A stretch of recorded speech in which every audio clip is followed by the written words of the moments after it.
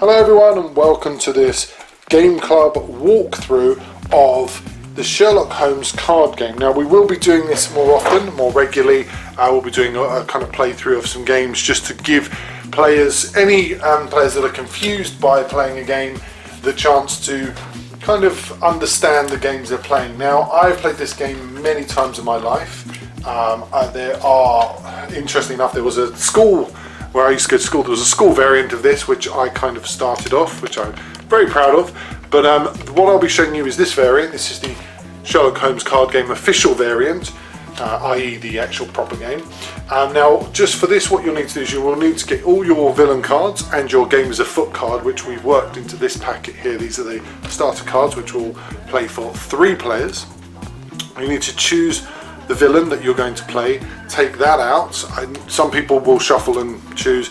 Other people, if they're playing 4 rounds, will choose each villain per time. We've chosen Moriarty, but we've also got Colonel Moran, John Clay and Charles Milverton. And obviously Clay is from the Red-Headed League, and I believe Colonel Sebastian Moran is from the Speckled Banner. That's the one, the snake and the guttering, I think, or the air thing or something. I remember it, but it's been a long time, so ready. Then you'll need to choose, and I'm following here basically the guide itself. Effectively what you're trying to do is you get your 3 players, you get 16 cards, and your 2 additional cards, so your game is afoot, and your villain card go in here. Your characters, Moriarty, Holmes and Watson, go and be shuffled in here with all the other cards. Objective of the game is to be the person with the least points at the end of the game, so don't forget that, always keep that in sight. Shuffle these cards, which have now been shuffled, and what we do is we're going to shuffle them. You will shuffle them obviously blind, but I'm going to shuffle them open. So we go, right, 1, 2, 3, 1, 2, 3, 1, 2, 3, 1, 2, 3, 1, 2, 3, 1, 2, 3. Brilliant. Now I would recommend keeping this card close to you, probably just for your information, and these your villain cards probably would best off back in the box, but I'll keep them out for the time being. I'm going to keep that just there so we know. Now, following on from this, once this has been done, each player, the 3 players who are playing this game, will each have their cards set now ready to go. And we've got them open, as I said before. What you look for is you look for the person who's got the game as a foot card, and I know that's this player here, so they will lay it down like that, and then play goes left. So once you've obviously played that, you play it next to the draw pile, which is obviously this pile here. You then effectively start the game.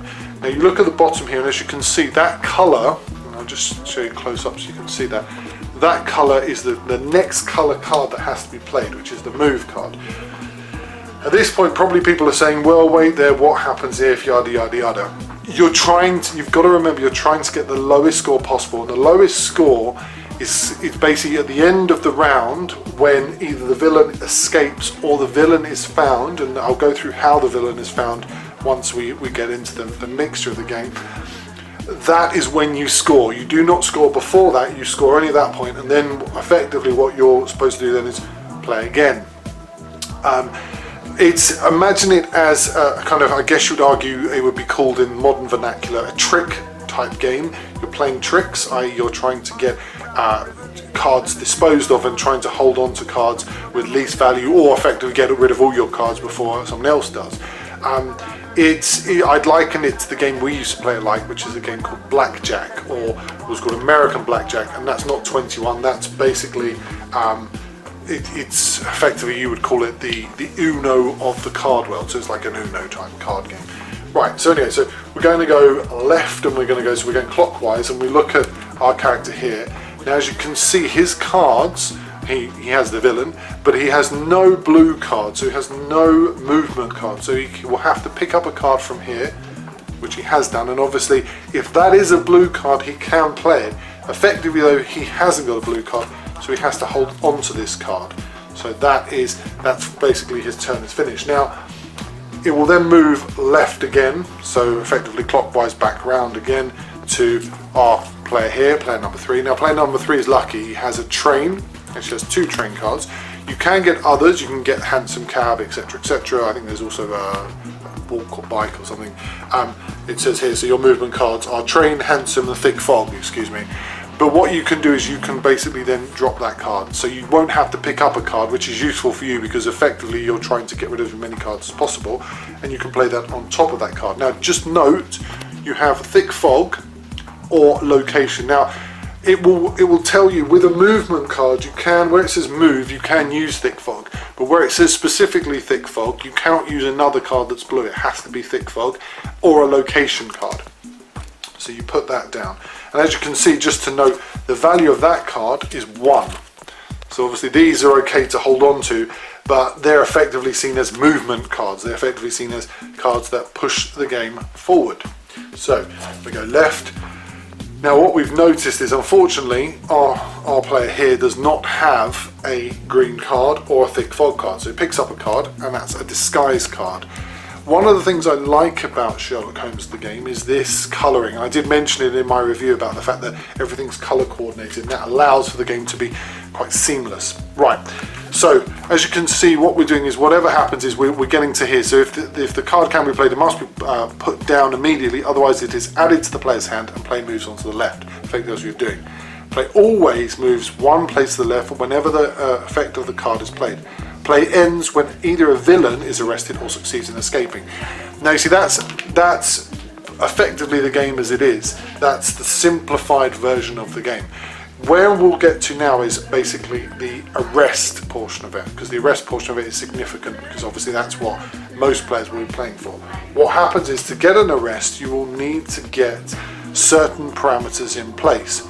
And this will occur either when an arrest card is played or when a player has discarded all his or her cards. So for instance, as an example, if this player drops all of their cards, then there is an arrest that's made because this player still has the villain card on there. And you've got to remember, the villain card is effectively worth quite a significant amount of points. And if you're trying to be the lowest scoring of the game, of the particular team or whatever, then effectively you are being penalised for that. So you're trying to sort of avoid that as much as possible. The arrest card, which I'm just going to show you some of the cards here because it's probably easiest if I go through the certain cards to look out for. There we go, there's an arrest card there, and I'll just see if I can find one of the, because this is where people often come unstuck. Apologies, I'm just sifting through, and if you are watching this, you can obviously fast forward if you wish. There we go, that's what we want. Right, now as you can note, our heroes also are quite high value because you're effectively trying to use them in order to resolve the thing, resolve the who's got the villain. So using any location, so your location card is played, you can use it, and all of them will be defined in this way. Named player shows all cards secretly. Alibi cannot be played. Arrest if guilty, if not. So you can play Holmes in any location. So just an example, we have the country here. We play Holmes, and Holmes can then say, I think you've got it, this character here. This person shows them in secret, here's my cards. If they have a villain, then the round is finished, and you score all the cards that you have. So all of the cards, every person will effectively then score the number of cards that they have. That's it. So it's logical to play this. Obviously the suggestion is to play this late as possible. One, because you are trying to ascertain who may have the villain, but two is also because you'll be penalised for the points. However, it's sometimes not that simple. An arrest card, which is like this, can be played if for instance you put like an I suspect card where you've got an arrest. So effectively just follow these. This is what you do. It's colour matching and following. So if you see I suspect, the named player takes one card, you are putting that down and saying I believe this person, so I will put that down. Just imagine that's me putting it down. I'll say this person's got a card, they'll take a card. Now if the next player to them has an arrest card, they will put that down and go, yep, I think that person's got it. I believe you, I think you've got the villain, so you now need to show. So effectively what happens is that you can either use an alibi to block that, or you can, show them the card, show you don't have or do have. If you don't have, then you can move again, the game goes on, the game continues, the move card needs to be played, a train, a handsome, thick fog, etc, etc, and the game moves on. Very simple. Now the alibi card, what will happen there is that will get played. That can be played out of turn. So if this person here says, so if our player 1 here says that player 3 is the person who's got it, they can play an alibi card, and effectively it cancels the effect of the previous cards.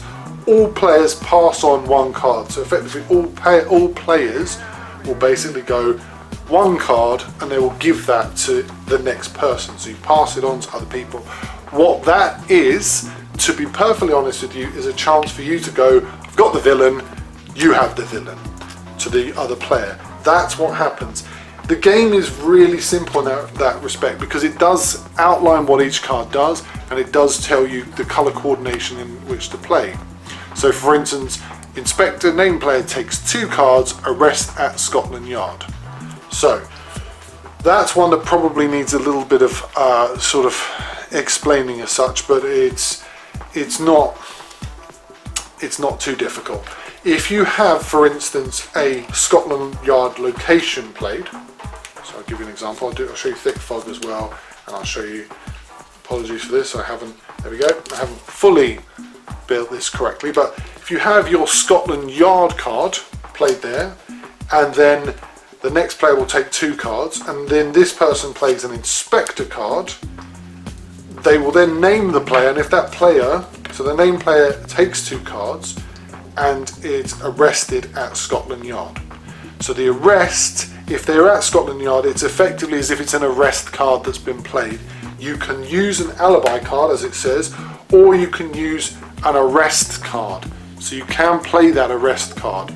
Don't forget that. So you can use an alibi card, but the next person can use an arrest card.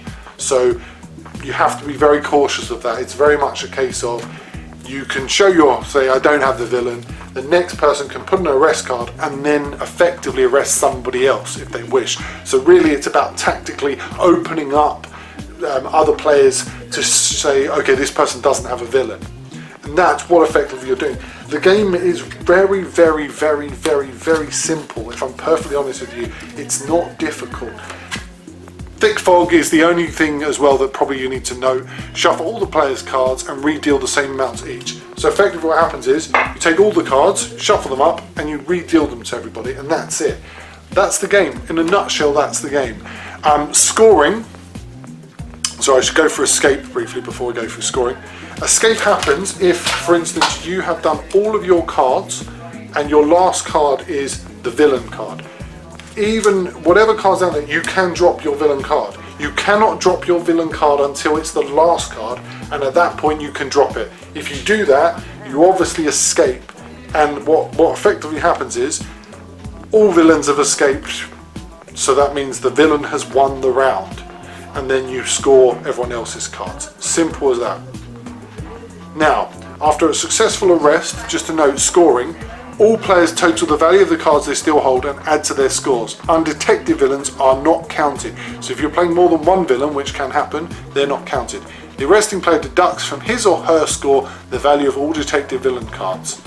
The guilty player adds to his or her score the value of all detected villain cards. All detected villain cards. After an escape, players total the value of the cards they hold and add to their cumulative score. Undetected villains are not counted. The player whose villain successfully escapes deducts their point value from his or her score. All the cards are now collected together and a fresh deal is played. So effectively what happens is at this point, this person deducts the 50 from it. Just as we've seen where they will add the 50 to it, they deduct it. So it is effectively, you are benefiting from the escape as much as you're benefiting from the arrest. And that's the game. I hope that makes sense. If you need more clarification, leave a message at the bottom or send me a message on Game Club and I'll try and see what I can do for you.